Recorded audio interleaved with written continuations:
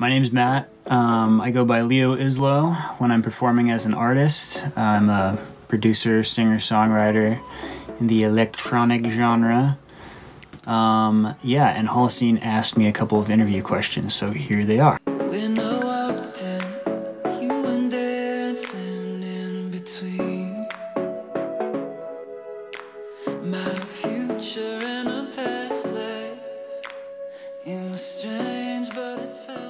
Well, I got a dog at the beginning of quarantine, so that's been huge.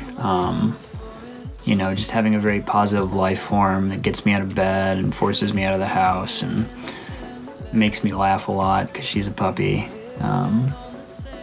So that's been really nice. Other than that, rock climbing at the circuit, which, don't worry, they're being super safe and cool about it. Wearing masks, social distancing, scheduling things out, yada yada. Reading poetry, which this has been one of my latest read was Charles Bukowski, You Get So Alone at Times That It Just Makes Sense. Very appropriate to right now. And then watching some of my favorite artists live stream and show their process and breakdowns of their like hits. Like Disclosure right now is amazing. I recommend checking out their live stream if you're an electronic artist. So I revisited Frank Ocean's Blonde, and to me it feels just really relevant in this moment. It's like joyful and mournful at the same time, and I just think he's a genius and super inspiring as an artist. Also, this book by Scott Peck called The Road Less Traveled. My dad gave me this book when I was feeling depressed, and he said it was something that helped him out many times in his life. So it was like a really personal read, and I love what Peck says to have about how we define things and perceive things in the West versus like an Eastern philosophy, and he has some really interesting outlooks on just life and love and human stuff.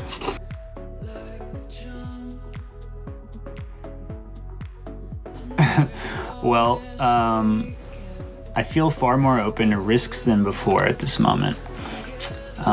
Simply because, you know, something like this pandemic comes along and you realize how unpredictable and crazy and short life is.